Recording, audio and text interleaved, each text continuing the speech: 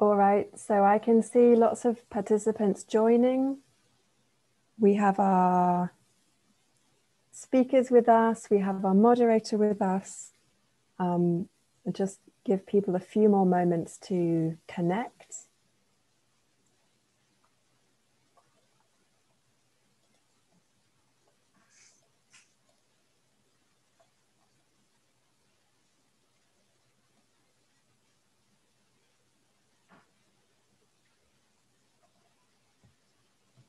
All right, so why don't we kick off? I'll kick off with a brief intro, and then I'm going to hand over to Deus. And while I give the very brief intro, more and more people can join. So welcome everybody to MESA's third webinar, The Science for Malaria Impact. I'm Kate Whitfield at the MESA team in IS Global. And the whole team is thrilled to welcome you to this series, this webinar series that's dedicated to showcasing cutting edge research from the malaria endemic country scientists. Today's topic is integrating genomics into the malaria toolbox. And we're going to hear from two fantastic speakers. We have Professor Christian Happi and Dr. Stella Chenet with us. And luckily, this webinar is in very safe hands of our moderator, Professor Deus Ishingoma from the National Institute of Medical Research in Tanzania. And let me just say a few words about Deus. He is a principal scientist and head of the genomics lab at the National Institute in Dar es Salaam. He completed his PhD at the University of Copenhagen on surveillance of malaria and anti-malarial drug resistance. His research focus is on surveillance of parasite populations, anti-malarial drug resistance and efficacy of anti-malarials, as well as capacity building. And if that wasn't all, in addition to being a member and co-founder of many collaborative networks, Deus was awarded the Alan J. McGill Fellowship from ASTMH in 2019. So Deus, thank you so much for joining us and agreeing to be our moderator for this webinar. I'm going to hand over now to you and kindly ask you to introduce our speakers. Thanks so much. Thank you so much, Katie. It's a pleasure to have you introduce me, and thank you for the kind words. Also so much excited to be moderating this webinar today with two great speakers who happen to be my friends. Christian Happi and I have been working together on this broad theme of capacity building in Africa. Stella Chenet and I have met several times through our collaborations with the Center for Disease Control and Prevention, CDC. So today we'll listen from Christian and Stella. Christian Happi, I'm happy to introduce you. Christian is a professor of molecular biology and genomics and the director of the World Bank funded African Center of Excellence for Genomics of Infectious Diseases, ACEGID, in Redeemers University in Nigeria. He obtained his PhD at the University of Ibadan and did his postdoctoral fellowship at Harvard University. He subsequently worked at Harvard University as a research scientist and became an adjunct professor at Harvard University School of Public Health between 2007 and 2011. His research interests focus on molecular biology and genomics with application in infectious diseases such as malaria, laissez fever, Ebola virus diseases, and HIV, not to mention the COVID-19, which is now engulfed in. Among his career accomplishments to date should be noted his use of genomics technologies for early diagnosis and confirmation within 6 hours of Ebola virus disease in Nigeria, and the use of next generation sequencing by technology to perform the first sequence of SARS-CoV-2 in Africa. Christian's talk today will be on genomic characterization and surveillance of microbial threats in West Africa. Christian will twist a little bit his talk, but he will still be talking about this area, which is at the core of his activities and his life at the moment. Stella Chenet obtained her PhD in microbiology in Arizona State University in USA in 2014. Later on, she developed her postdoctoral studies at the Center for Disease Control and Prevention in CDC in Atlanta, where we met, and I've been collaborating, and also at Harvard T.H. Chan School of Public Health. Our research focuses on control and elimination of infectious diseases. Dr. Chenet has worked in malaria for over 15 years, and currently she's in charge of molecular epidemiology and genomics laboratory at the Institute of Tropical Disease from Universidad Nacional Toribio Rodríguez de Mendoza de Amazonas in Peru. I'm speaking in Spanish for the first time in my life, so you will bear with me in case I misspelled anything. So Stella will have a presentation, molecular response network to support malaria elimination in Peru. For our webinar today, we'll discuss on how we can integrate genomics into the malaria intervention toolbox, and our speakers well vested in this area, and we'll be talking about the topics I just mentioned. Christian and Stella, you will have 15 minutes for your talks, and thereafter we'll have Q&A, and after that, we'll give you 30 minutes to wrap up.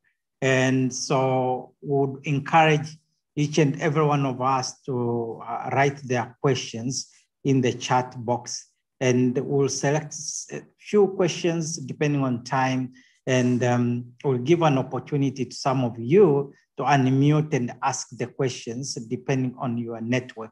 And finally, we'll have final remarks from Kate, and she will also announce the dates and timetable for our next webinar.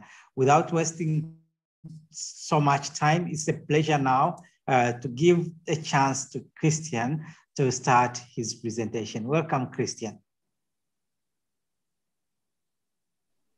Thank you, Deus. Thank you for that introduction. I will go on and then share my screen with your permission. And then I will, if you are okay and if the screen is fine, let me know so I can really move on. I don't know if you see the screen. Okay. I can see it. I can see it. Please go ahead. Okay. Okay. I twisted my talk a little bit, and then where I talk about pathogen genomics, learning from viruses, you know, and applying to malaria parasites. So, and as Deus mentioned, so my lab is at the African Center of Excellence for Genomics of Infectious Diseases at Rodríguez University. I'm the director of the center. And then we are a WHO and Africa CDC reference lab in Africa for genomic infectious disease genomics, whereby we have a mandate to do, you know, innovation and research for infectious disease genomics. So this is a bit of the outline that I will be presenting today. So talk a bit about an African platform for pathogen genomics, which is a center, and then run you through a bit of how we've been able to use genomic epidemiology for viral hemorrhagic fevers, and then how that I also have been able to wrap up, you know, on malaria research, and how we basically just use that knowledge and bring it to the fore for malaria, and then work with the National Malaria Elimination Program in Nigeria, for instance, you know, to effective malaria control in the country. So, and then we basically start by talking about genomic revolution and how that has really revolutionized the way, you know, we approach healthcare research. And also, you know, one of the major challenges for that is also the fact that Africa is not contributing. And the reason why Africa is not contributing is simply because the knowledge is not there. There are also the platforms, and then the infrastructures are not there. But then we basically try to bridge that gap by setting up this platform called the Africa Center of Excellence for Genomics of Infectious Disease. And that a platform has, I mean, as an acting goal to create a vibrant academic and research environment that transcend national boundaries, where Africans and our partners in the world can do relevant, responsive, highly, ethical and translational genomic research. In doing this, we really plan to build a critical mass of young Africans that can basically use and empower them to use genomic knowledge, genomic-based tools for elimination and control of infectious disease. Malaria is one of them. But then building curricula and also engage communities in prevention efforts and public health education. So in order to do this, we basically look at one problem. What is a problem that is very common to infectious diseases in Africa? I think the common denominator to most infectious diseases is fever. So, but then in Africa, most of the time, when people present with fever, malaria is often the first culprit. And because malaria is often misdiagnosed and then mistreated, then that actually drives drug resistance, as we know. So then our goal basically was to, come up with a thematic area that can help us to understand the microbial landscape, understand the viruses and the parasites circulating, characterize them, and then use them to develop countermeasures, such like, diagnostics, treatment, and then vaccines. So, but then in doing this, we really basically, these two programs, which is the education part of it, which was the first one, is supported by the World Bank, and then the research supported by the NIH. We believe that, doing this, we're meeting Africa's critical needs for genomic education and research. And then if you look at the Venn diagram that I have here, so I think you realize that critical need is actually the intersection between education and research that has to do with capacity building. That is capacity building in genomic teachings and then setting up sequencing facilities, diagnostic core, and this to talk about genomic diagnostic core. And then also, build a sustainable, science career, platform for sustainable science career among young Africans. And while doing this, I think, ultimately our goal is actually to develop that next generation of African pathogen hunters, doing it in Africa in collaboration with partners outside Africa, but doing this whole work within Africa, and then empowering these young Africans to, catch up these viruses or hunt these viruses, catch them and the parasite, characterize them early enough before they come back to us, because we realize that with the COVID-19 pandemic, what we've been playing in the world as a global community, we've been playing defense. We are very reactive in the way we work in this space. And then there is a need for us to think about setting up a platform that can enable us to start being more proactive, than we are right now. So, and in the next few slides, I will show you how we've been able to use and harness, knowledge of pathogen genomics as a way to help respond to outbreak in Africa. And then this will start with the Ebola outbreak in 2014, in West Africa. So when this outbreak started in West Africa, prior to 2014, there was no time ever that genomics have been used in order to help, public health response to outbreak. But we pioneered that by actually using the first genomes. Using genomics for the first time in public health. When Ebola started in Guinea in 2013, toward the tail end of 2013. So I gathered a few friends of mine, and then we started thinking about how do we, what do we do if Ebola spilled out of Guinea to the rest of Africa and then through West Africa? Then the first thing we identified that that we could do was, diagnostics. And how do we, diagnose? You can't manage a disease if you can't even detect it or diagnose it in the first instance. So what we did was basically to set up the diagnostic platform in Sierra Leone, in Nigeria, in Senegal, and other countries where we have our network. And then, as we already predicted, on May 20, 2014, one of the scientists that we trained actually identified the first case of Ebola in Sierra Leone. And then that really became very important and a major milestone for us, because within the first 3 weeks of the outbreak in that country, we were able to, perform the first 99 full genome sequence of Ebola ever done in the context of an outbreak. And we basically pioneer what today is called open data sharing and open data access. We created a database where we made the sequences available and accessible by everyone in the international community, because we're more interested in saving lives and then generating information that were critical to produce countermeasures. So this was the very first time this was done in the context of an epidemic and epidemic response. And you're going to see in the next few slides how we're able to use these informations in order to help public health response. So we did something that was unprecedented. That is, from the time of collection of sample to the time where we dropped the sample in the database in NCBI, this was about 10 days. And that really, really was unprecedented. And our publication could not come back on, came out about months after, we started doing this. And that for us was unprecedented and critical. But then this is what we're showing like a first use case, for instance, how we able to show clearly, you know, what we see today with a different variant that we see called alpha, beta, gamma for SARS-CoV-2. But in the case of Ebola, if you see the diagram here, between May 26 and then June 16 in Sierra Leone, we're able to show how one particular variant that was introduced in Sierra Leone later on around June took over and then became the most predominant variant and became the variant that was driving and fueling the transmission. And this variant actually would further characterize and show that they had mutations that were actually responsible for increased transmissibility. And that really became the very first time during an outbreak where you could actually characterize a virus and create a relationship between the presence of mutation in the GPE protein in the case of Ebola and increased transmissibility. And then we show clearly that the explosion of cases in Sierra Leone at the time was due to sustained human-to-human transmission. There was no additional zoonotic introduction from reservoirs and then newly imported, you know, a viral from other countries. That really became very important for the country to start understanding where the hotspot and in the pocket. As I mentioned before, we characterize this virus. We understand the mutation where they were. We identified 27 mutations that were fixed, and then some of those mutations were involving increased transmissibility. But what became very important was also the fact that we brought in not only, you know, the knowledge of genomics, but we were able to show, you know, live and in real time how you could use genomics to track, you know, the spread of a disease and then track transmission, not only within a country, but within a region. When I click here, next time you could see here this is still showing the time frame. And anyone you see, these are connections, these are transmission from person to person, from places to places, from country to countries. And then this really shows the power, the firepower behind genomics and how you could use genomics as a way, you know, to track an epidemic or track a pandemic. And this really was the first time this was done. But this really became a major turning point, you know, in order to explain how you could use such a technology and such an approach to explain, to solve public health problems. This is the next use case I will talk about is the surge of Lassa fever in Nigeria in 2018. This is where in 6 weeks in the early part of 2018, we have more cases of Lassa fever in the country than in the past 2 years combined. So the country was actually confronted with many questions. And these public health questions were, are they dealing with new variant? Is it due to human transmission? Or are the diagnosis not effective? So once again, we use genomics, like real-time genomics in order to respond. We collected the first samples in the first few days and eventually did 300 full genomes and then did this within Nigeria, but helped the Nigerian government to answer the question.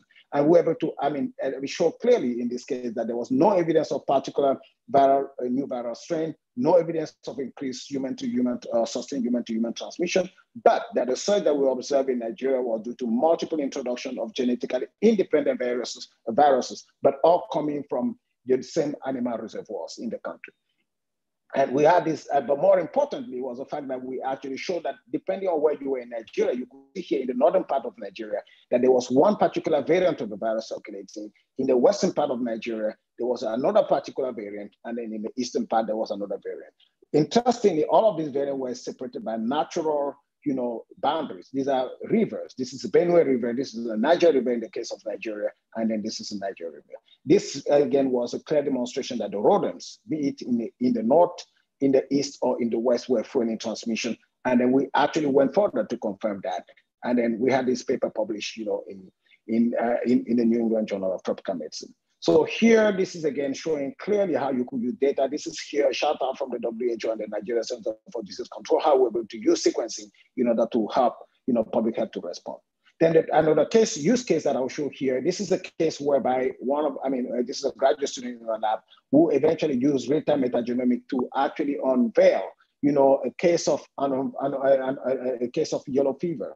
But then before it became a yellow fever, I just want to tell you that within the first, around November, December 2018, within 2 weeks, there were 179 school children that died in the southern part of Nigeria.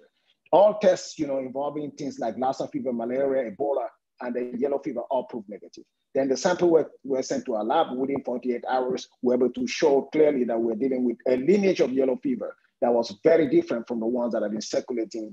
They're all clustered here, very different from the ones that have been circulating in Nigeria in the past 94 years. Then that's the reason, because of all of the changes in the targeted area, then the diagnostics or the molecular diagnosis proved negative. So this information were given to the Nigeria Center for Disease Control. They declared an outbreak. And then within 2 weeks, they were able to contain that outbreak successfully. Now, let's fast forward to COVID, before we come back to malaria. So when COVID started in Africa, we received the very first sample in sub-Saharan Africa.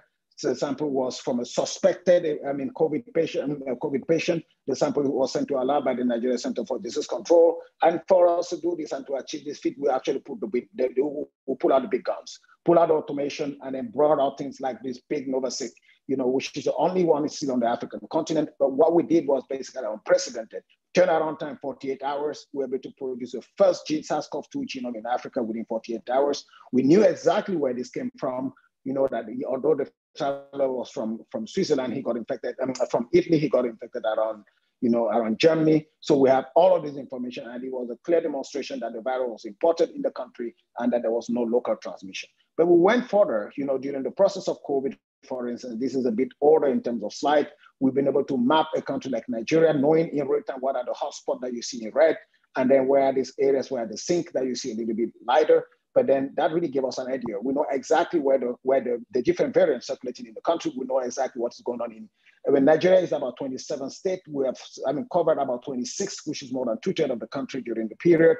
We know exactly in each state here, what you see here, where the different lineages of the variants circulating. We've identified variants of concerns, or variants of and variants under investigation. So we know that there are 45 different variants circulating in Nigeria, among which the variants of concerns and then the variants of our investigation. We've discovered new variants, but what is important is also the fact that when it comes to genomics, for instance, and applied to public health response, you could see here where in real time you could see within Nigeria, we're identifying the different variants and the different lineages in different places. And this information is given in real time to the national public health authorities, and then they use this as a way to respond. So a lot of people will be wondering, what is the magic that Africans are doing? And then it's some of these things that we're doing in the background. We are doing it not only for Nigeria, but we've also done it for many African countries, from Somalia to Sudan to Rwanda. We'll do all of this work and they share back to the countries, and then they can actually do this public health intervention. Let's fast forward to the application of some of this into malaria. So we work in very close collaboration with the National Malaria Elimination Program in Nigeria, and they will have to generate data to inform policies. I've been on this space before, where we use the molecular markers to have Nigeria change policies in 2005. But then after that policy, we've been working in very close collaboration with them in order to study, the effect of the different intervention, be it, the use of insecticide to net, and then the use of things like seasonal malaria chemoprophylaxis, and then other interventions on the parasite population structure and diversity in Nigeria. So we've used things like, MSP1, microsatellite, and then the barcode in order to see how the parasite, structure is evolving in the country. So we've basically identified, some key messages, and they are that the fact that, yes, we've gone from a very high parasite diversity, we've gone from a situation whereby you used to have like 12 different parasites per infection to very close to 2 or 3 now. So which means that those measures are working. But we also know that despite that, the transmission is very high in a country like Nigeria. So you can see here how we use, the SNP barcode to characterize some of these parasites. We use microsatellite also to look at those, and then that really has been very helpful. But then when you look at the country, as I showed you in the map before, you realize that, despite the fact that, diversity is high, the substructure of the population of the parasite is very low. So which means that there are really not difference, regardless of where you are within Nigeria in terms of parasite structure. Looking at the molecular markers of resistance, we look at what happened 10 years after we changed from chloroquine to ACTs. We also, one thing that we just passed to the government recently is the fact that, the mutations, related, chloroquine resistant markers are still very high in the countries. You can see here, look at this haplotype, the C8 haplotype, we see having about 53.8%. That shows that, in a way, there's many other things that are driving, or sustaining the selection of those markers. It could be the use of chloroquine over the counter that is circulating, or other molecules that could be driving, the genomes in a very selective manner.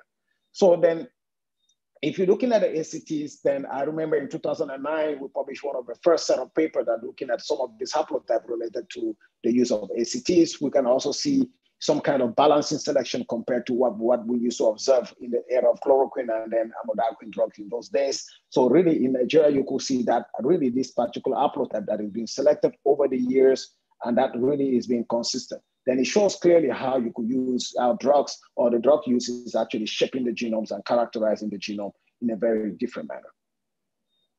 Now, the key finding is the fact that, we can go on and then see that, yes, even though we say have those mutations in the CRT and MDR haplotype that we just talked about, the ACTs are still not affected. But then that really also becomes important in the fact that, yes, we see these markers, but then they're also selected in a very different way. Now, if we look at the DHFR and DHPS, in 2005, we found the K640E mutation, the G640E mutation, in the 540 mutation. But then this time, around 10 years later, that mutation has actually disappeared. So which means that, this particular mutant that is very responsible for high level chloroquine resistance, sulfadoxine pyrimethamine resistance, that is gone. Then that shows how if you withdraw the drug or you reduce the use of drug, that can really help, in a big way. So we've actually lost the quintuple mutant in Nigeria as reported, unlike reported in 2005. And that also is very important. Now, I would probably talk about how the work that we're also doing on monitoring the character-gene polymorphism associated with diatomycin resistance. Yes, we've seen, over the years, we've been working with the National Malaria Control Program. In summary, we've seen some polymorphisms, in the character-gene gene. Some of them are very specific to Nigeria, and they're not really shared with other countries. We have not demonstrated a real association between this genotype and the phenotype by in vitro studies or looking at treatment failures. But what we see here in the next few slides is a bit what we're observing. You could see here, this is a study, and then you could see this particular mutation that is very consistent, depending whether you use AL or dihydropiperoxine. So you could see here, and then these are patients that are failing, treatment, or they are coming with a recrudescent infection in those days. So we're monitoring this mutation very, very particularly because this is something that is very specific to Nigeria. So I really just wanted to bring this to the fore. And then when we look at the population, all of this mutation, for the character-gene gene in Nigeria, there's really no difference depending on where you are. They're confirming the fact that we say substructure in the country, is pretty much the same. Then we also realize that the Nigerian mutations are clustering pretty much together. You can see here, these are mutations here in this tree where you have Brazil, DRC, and others, previous mutations, all clustering together. But then these are a new set of things that we are seeing in Nigeria. They are all clustering also in another part of the tree. Then lastly, what I will talk about is actually our discovery of Plasmodium vivax in indigenous population in Nigeria. So here, for instance, we're just giving you, a clue of what happens here. This is a study where we basically were studying falciparum, but we actually eventually, pull up a whole genome or vivax genome in those populations. And then looking at those genomes and then the Duffy binding proteins, we've been able to actually identify and put that together and ensure that they share, similarity with the SAR1 strain. That really is something that is very important. But if you're looking at the vivax from Nigeria, they are very clustered. They cluster all together. But by the one we look at the PCA, you realize that, they are clustering, with South American, strains of vivax. So for us, we think that, maybe we will see, this is hypothetical. It's very possible, very, very possible, as I'm saying, that, maybe vivax, might have moved down to South America to slave trade. Who knows? So again, this is something that we're investigating. I really do not want to be too forward on this. But then for us, it's very important, finding to see that we're finding this in indigenous population in Nigeria. And that really, most of the time, when you find, vivax in populations in Africa, if you look at it very well, they are often in countries where you have a very strong population admixture, like in East Africa, where you have a lot of, strong population admixture between Arabs, Asians, and then Africans like Madagascar or Mauritania, but then very difficult to find in local African population. So I think in summary, I just want to really round up here to say that this is what we know. We know that it's a high parasite diversity in the country, the population structure is very low for malaria. Then, we know about chloroquine. Then there's a really, molecular evidence to support that SP and IPT can be used. So I want to narrow down to malaria, but I really want to talk about the emergence of vivax in this local population. But ultimately, it is clear from this presentation that some of the very strong points that you could use in viral genomics can actually be transposed to malaria. And then I think that, there's an opportunity here to think about how we can transpose some of those tools and technologies that we've already set up for viral genomics into malaria research, and then build a very strong collaboration between the genomic platforms that we set up and then the national malaria elimination and control programs. So on this, I really want to thank you, and then thank you for giving me the opportunity, and then thank you for giving the platform to present. Thank you.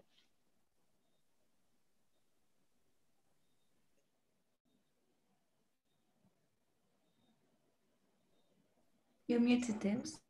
Thank you so much, Christian. This is back to you for Q&A. Have 15 minutes.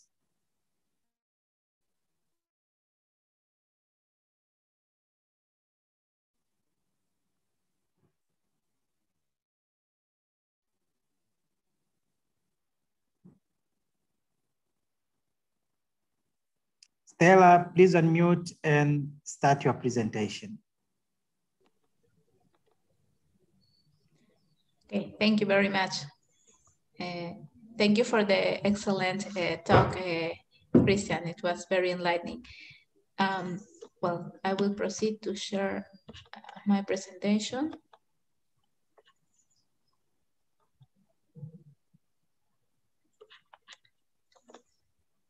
Okay, so thank you very much for the invitation. Today, I will be presenting a project that we are trying to implement in Amazonas, Peru. Currently, I'm working at the Institute of Tropical Diseases in Amazonas at the National University Toribio Rodríguez de Mendoza. And our lab is kind of new, so I apologize for not having like a lot of data to present, but I will talk a little bit about what we're trying to build in this area that has been neglected for so many years.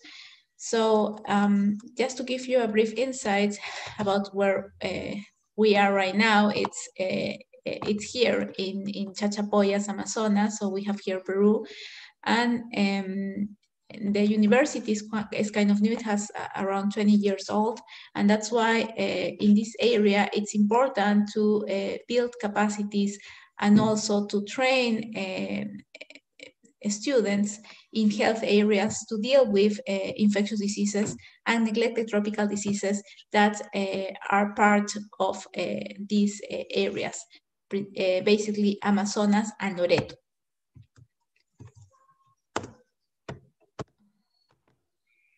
So Peru is one of the countries in South America with the highest number of malaria cases. And most of the cases are of Plasmodium vivax origin, but we also have some Plasmodium falciparum cases. As we can see here in this figure, the number of malaria cases have decreased in the last years. This given because of the very good action of the Malaria Zero program implemented by the government. And this has been very successful in Loreto. However, in Amazonas, we have here the Amazonas graph, we have seen an increase, a 2.5-fold increase from 2018 to 2019 and the beginning of 2020. So this was very concerning, especially for malaria control efforts, given that the Malaria Zero program was working very well in Peru, but we didn't get that success in Amazonas. One of the reasons was because of a recent Plasmodium falciparum outbreak. And to give you a little bit more insight of why is this area important, we have here, as I mentioned, Loreto, which actually has most of the malaria cases, right, around 95% of them. And then we have Amazonas, which is the second region of Peru with the highest number of malaria cases. And the thing here is that in the north part of this region, in a province called Condorcanqui, we have native communities living alongside the Santiago River with no electricity, with no basic services that, of course, where we have all the environment for endemic diseases and, of course, for malaria to be difficult to control, because this is a very, a place with no, sorry, someone, is someone talking by the chat? I couldn't see that. Okay, yes. So one of the things that we did when we actually arrived there is an intervention with the Regional Direction of Health in Amazonas to be familiarized with the area and also to make sure that we we map all the health posts and the particular native communities in the area that could be follow up and make sure that proper diagnostic tools could be implemented there. Because right now they only rely in microscopy and they use some RDTs. And as we know, the use of RDTs in these areas are problematic given the HRP2, HRP3 deletion. So something that we're trying to implement in these areas, of course, is or support them with the molecular diagnosis.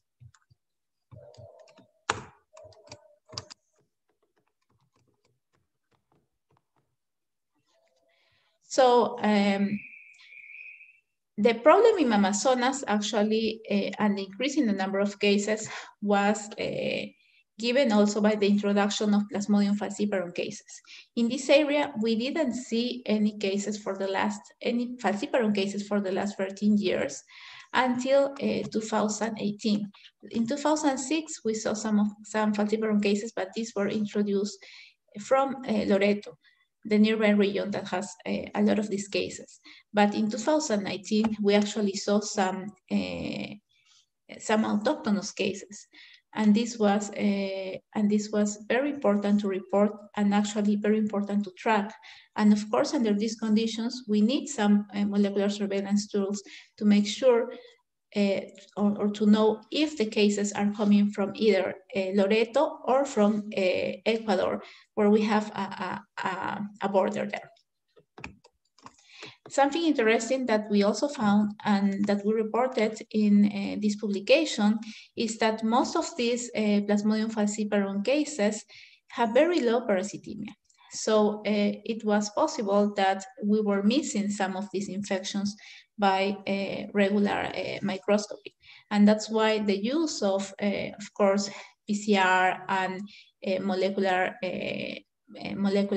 tools are important to be able to detect any cases that are being ignored by regular tools such as microscopy.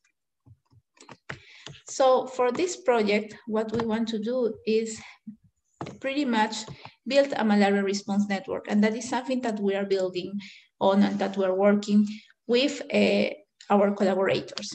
So right now, we think that it's important that academia and research centers from Peru that have capacities, capacities for molecular diagnosis,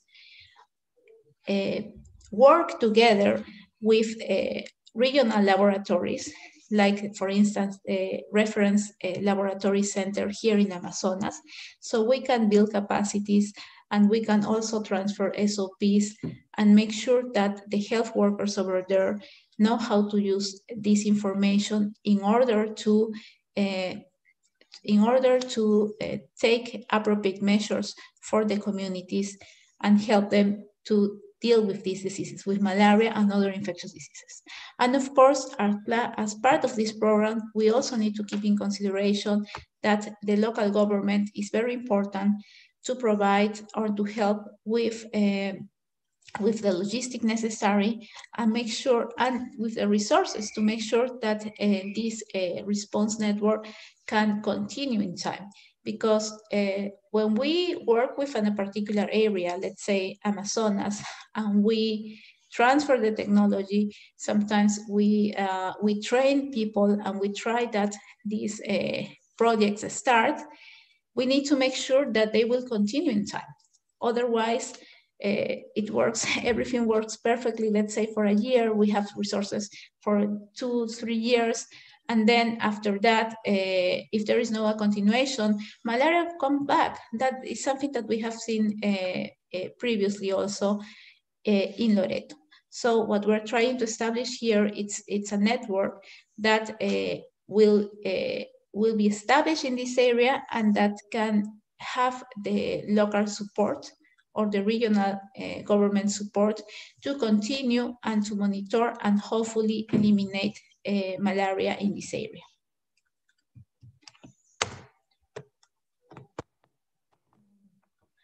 So one key aspect for this network to work is actually to build a consistent malaria molecular surveillance platform. And in our laboratory, what we have is, of course, as you can see here, 2 Illumina machines, one ExSec 500 and one MiniSec Illumina machine. And this one and the little one works perfectly to make sure that we can detect some drug resistance markers of Plasmodium, as well as population genetic markers that can help us answer some questions regarding introductions and also to monitor, for instance, what is going on with polyclonal infections. So this is something that we are actually working on right now, and the technology and the SOPs are being transferred from other laboratories or institutions such as CDC and Antwerp University.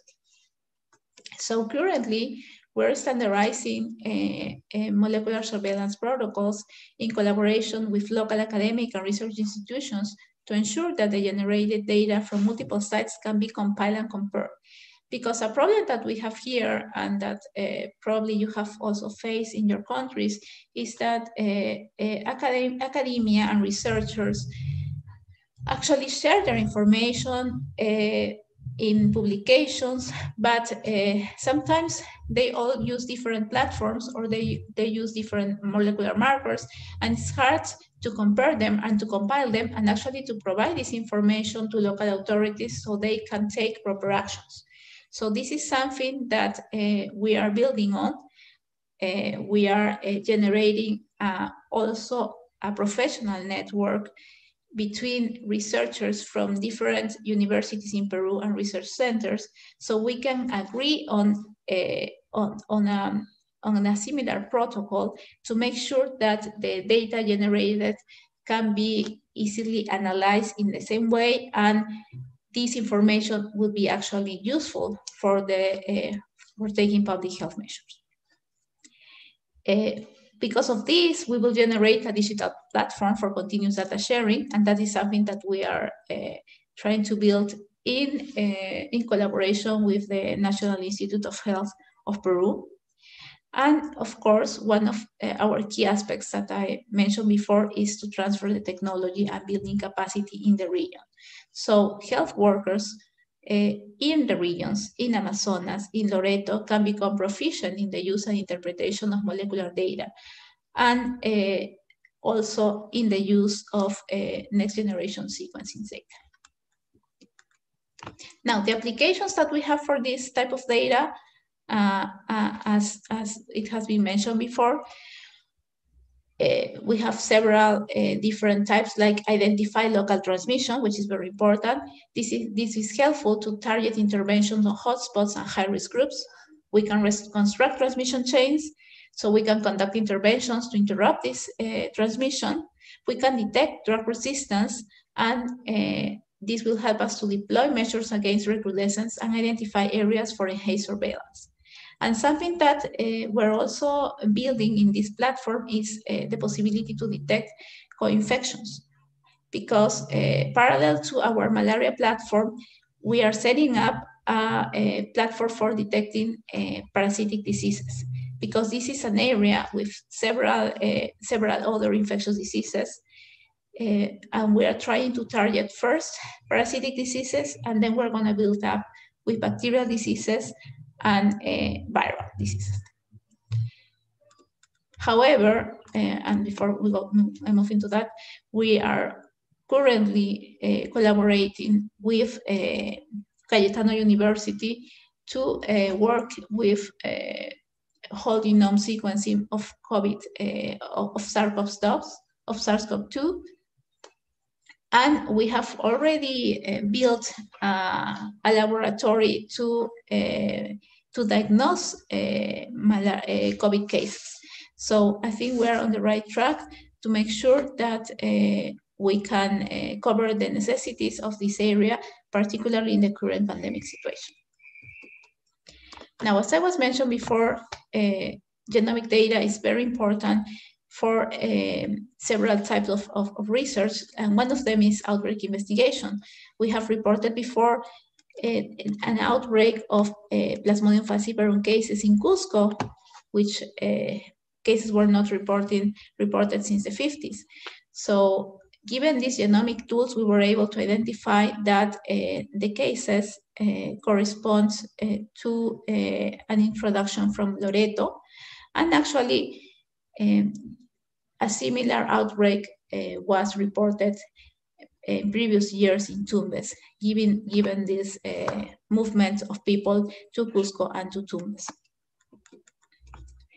Another important aspect for this genomic information is the study of population genetics and especially bottleneck effect. With this genomic data, we are able to track what is the effect of treatments or of change of treatments in time. We can see here an extended Bayesian scalar plot showing us the number of cases in dot lines, and here in blue, we can see the effective population size. So after an intervention or after a quartem intervention, for instance, we can see that the genetic diversity has decreased, and that and if a particular treatment is effective or not. Now, we can also use these tools for monitoring treatment efficacy. For instance, if we have, if we monitor the parasite or the sample at day 0 and after a treatment, we can see if there is some similarity between these parasites or not in terms of genomics.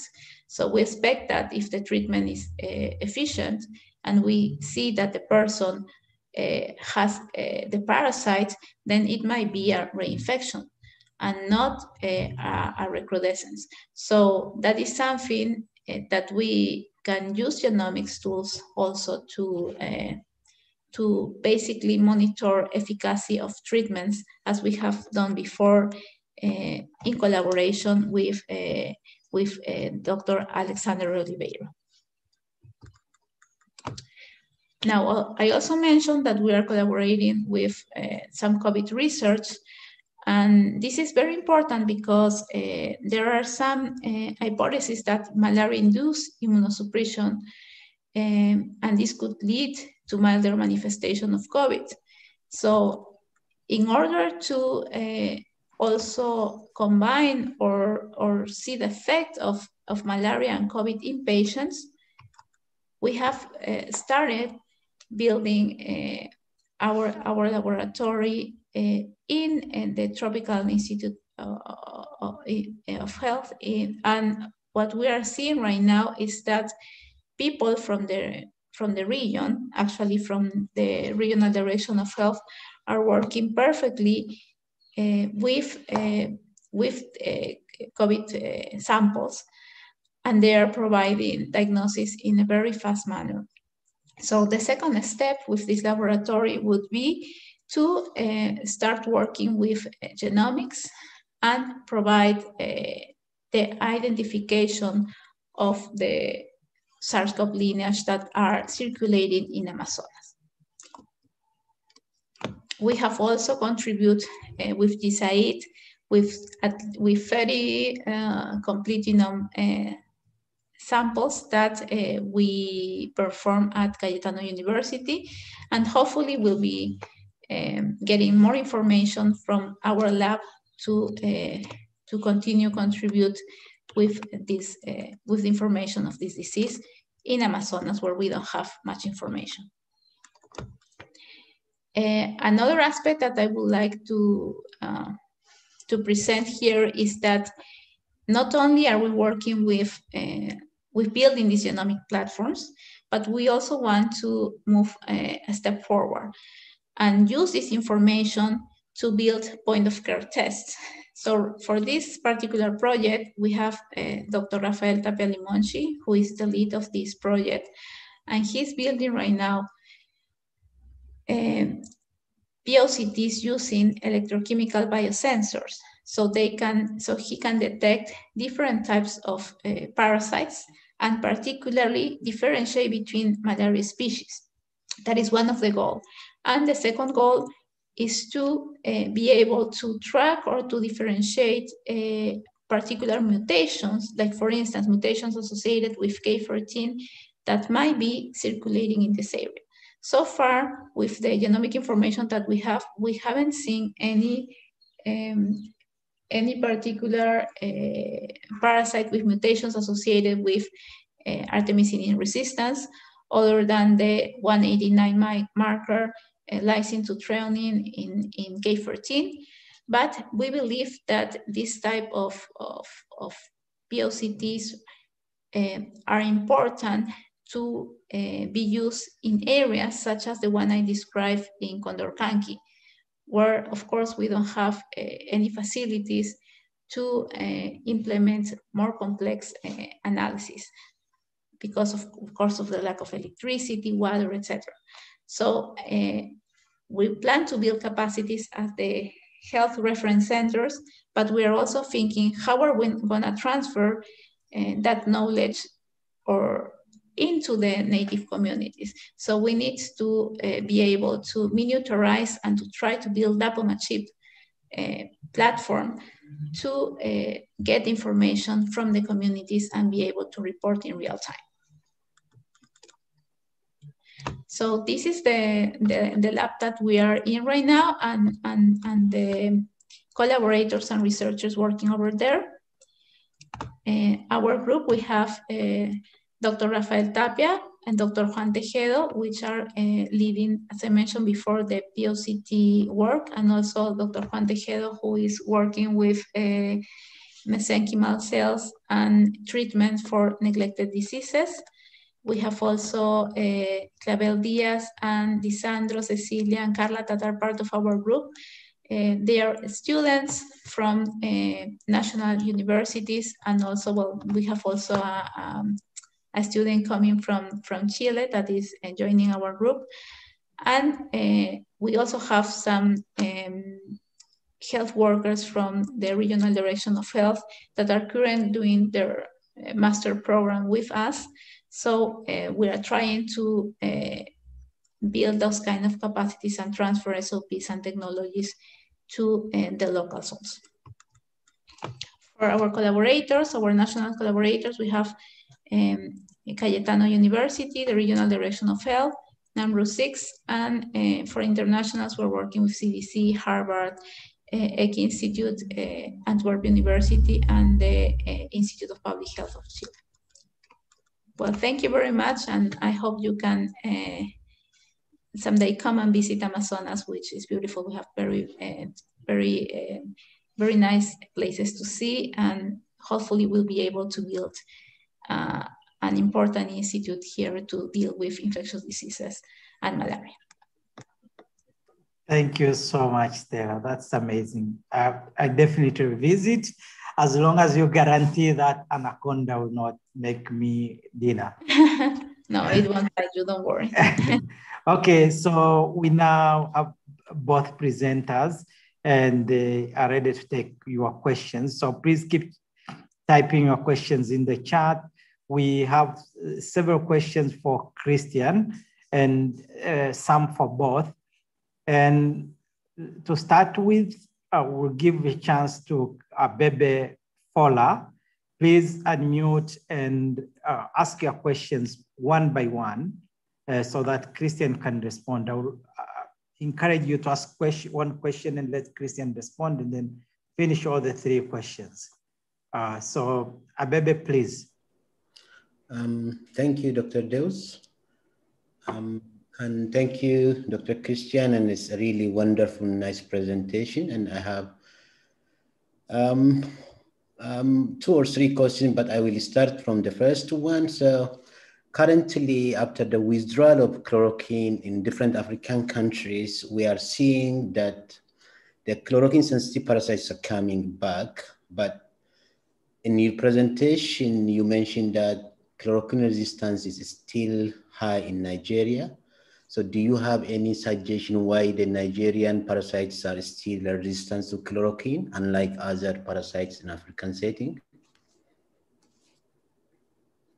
Yes, the answer to that is very clear. Yeah, although officially chloroquine has been withdrawn in Nigeria, you can still find chloroquine to buy over the counter. So which means that technically chloroquine is not withdrawn, and then there are still many, many people that are still using chloroquine. Over. Go ahead, Bebe. Your second question. The second question is that this also you mentioned that the SP resistance is high in Nigeria.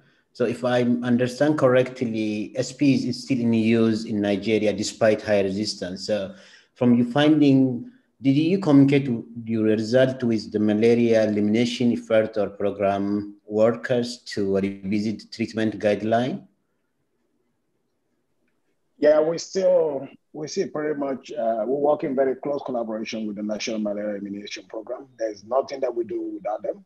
We are the reference lab for molecular genotyping for malaria parasites. So all of the samples that we receive come from the National Malaria Elimination Program. So we give them the result, the feedback.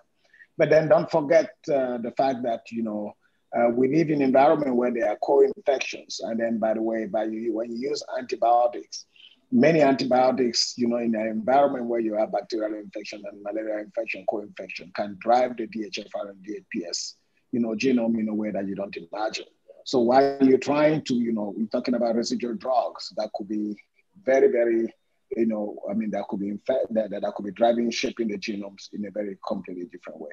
So I think, it's not just always about SP, but there are also many other drugs that could actually, drive the selections in the genomes of malaria parasite, even when you are not treating malaria. Over. Go for your final question, Abebe.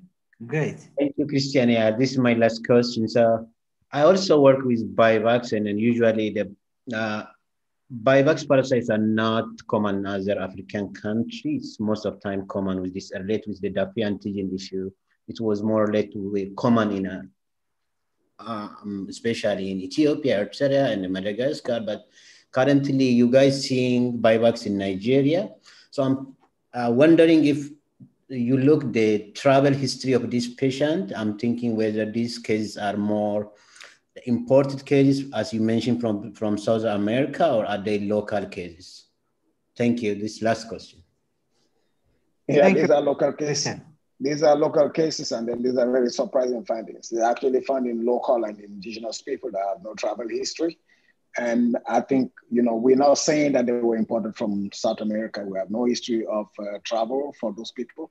But what we're basically speculating, and then we did molecular clocking on this parasite, and they're pretty old. So I think this is basically just sharing some information with you. So, but it's, we're thinking that maybe it is something circulating, and then who knows, it's very possible that, the whole theory of Bivax just using, Daffy negative people, it probably may not be necessarily true. I'm not saying that is the case, but there may be alternative pathways, who knows? So I think it's just that things that we should be thinking about that. Over. Thank you, Christian. Before we go to the next question, could you clarify were these symptomatic patients attended at health facilities or asymptomatic cases from the community? These were symptomatic patients, these are symptomatic patients. And then what really brought them to hospital were falciparum malaria, and then in the process, when you actually sequencing, you start seeing some rates that are unexpected, and that really drives you to start going back and then try to dig a little bit more. Over. Were they falciparum negative? They were actually falciparum positive. So that's mixed infections. Yeah. Right. Okay, great. To give a chance to Stella. Stella, we had the question from a colleague, Audrey, and because this question goes to both, I will ask it on the behalf of our colleague.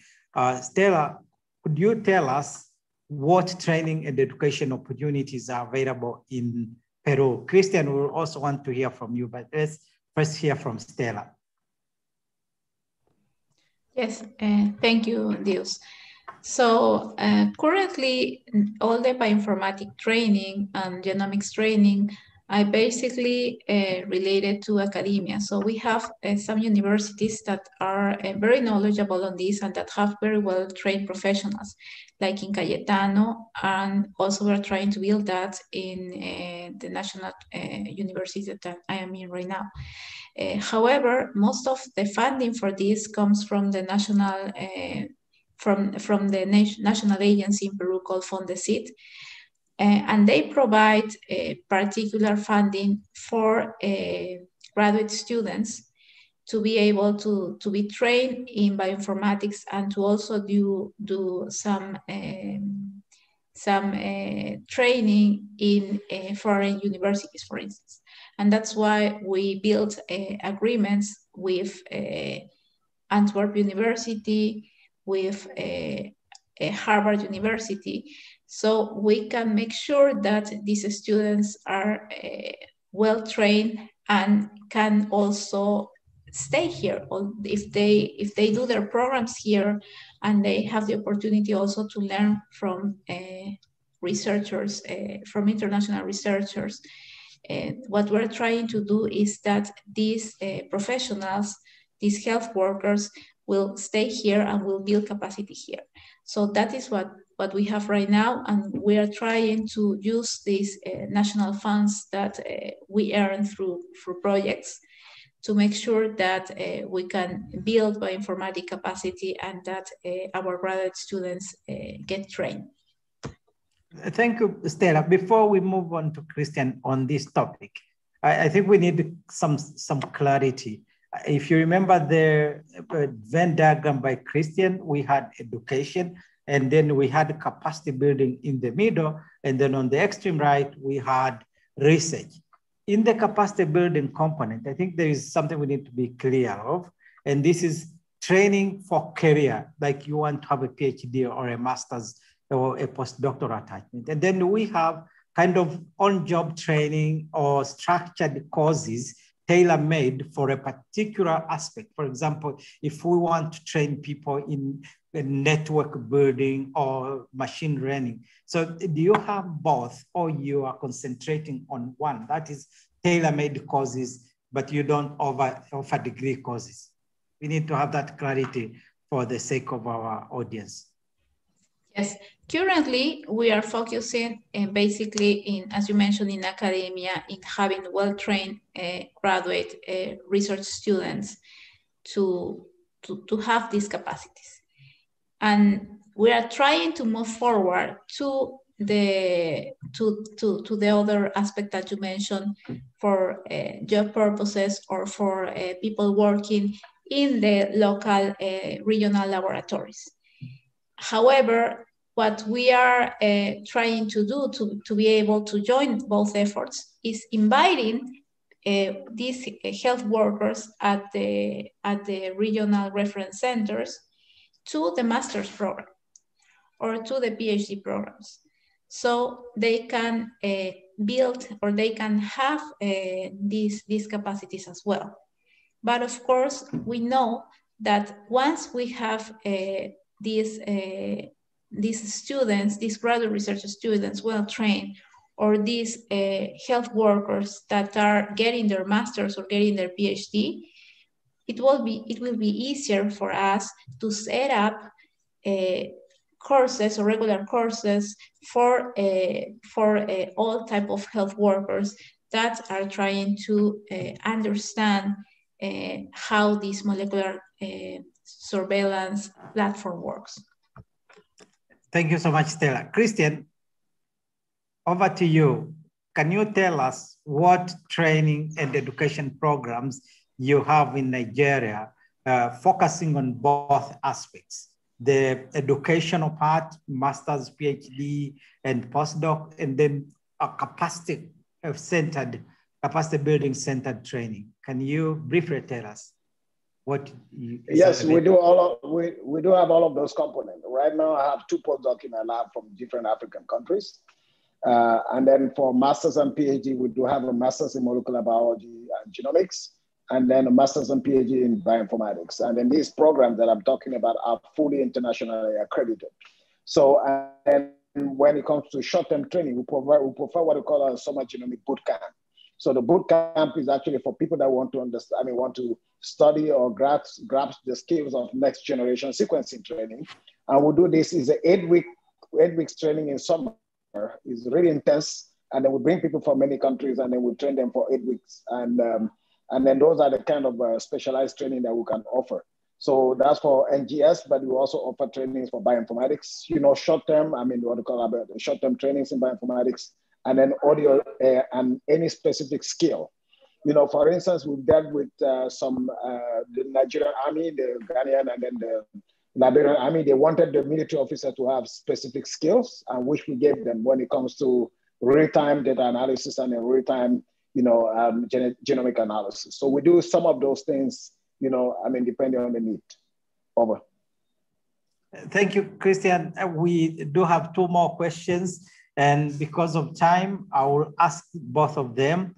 And the first is to you, Christian. Which part of India, this is from our colleague Narayasami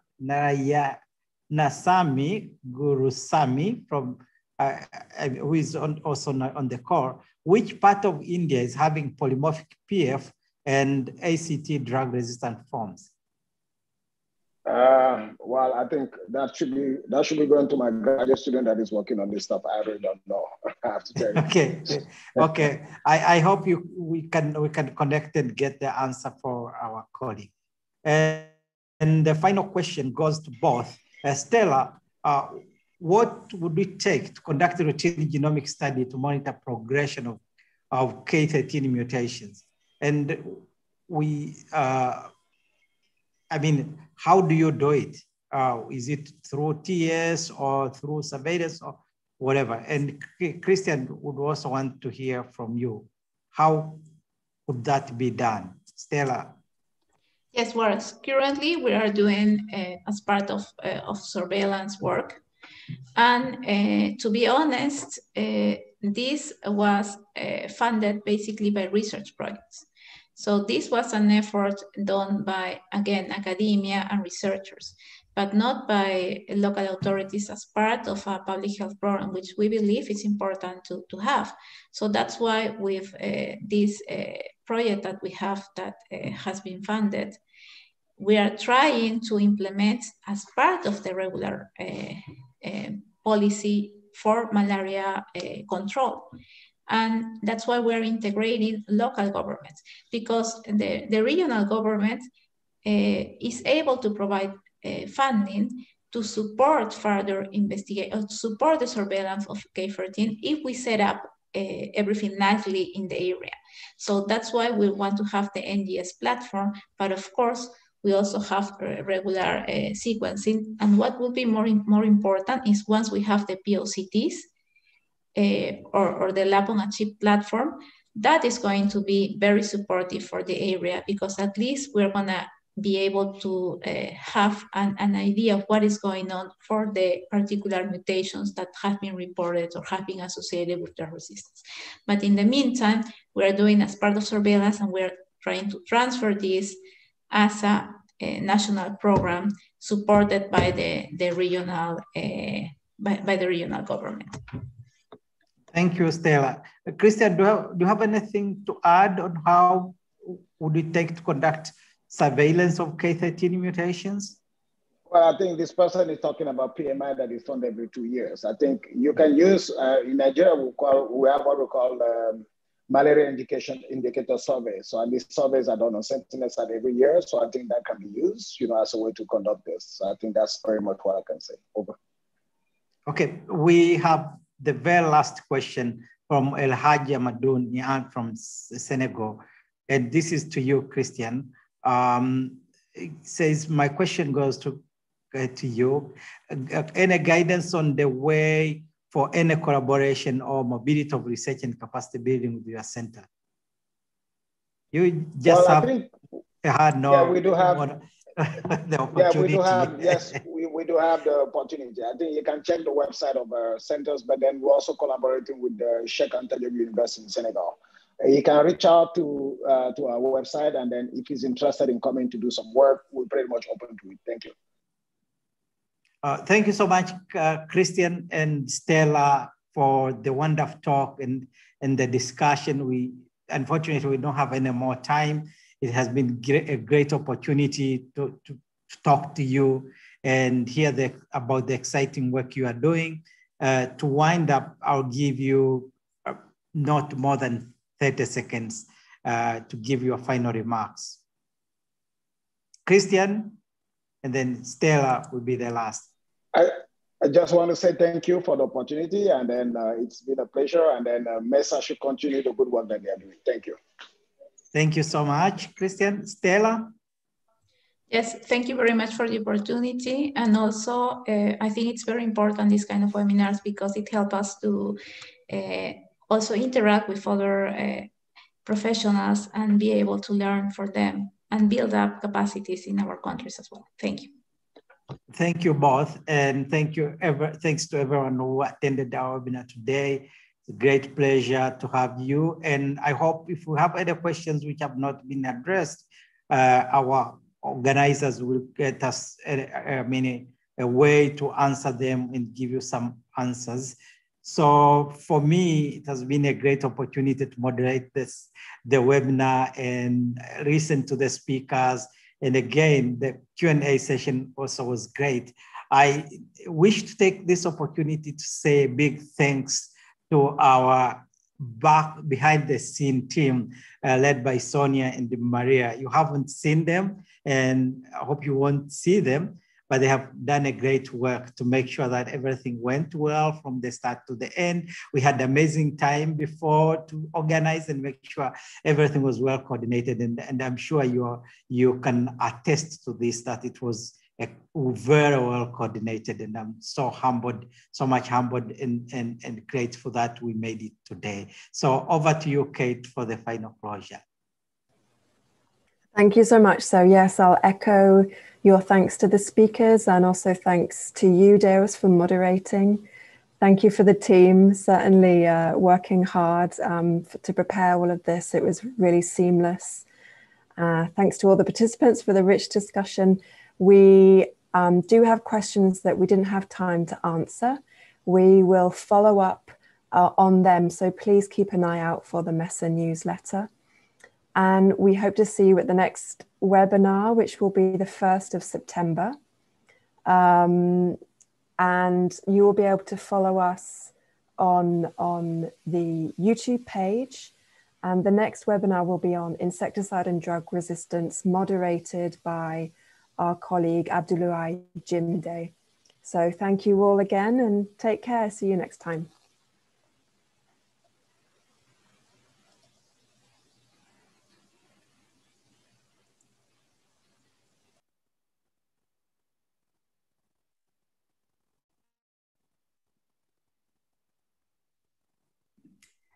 Bye, everyone. Great. Thank you. Thank you. Thanks. It was very interesting. Thank you.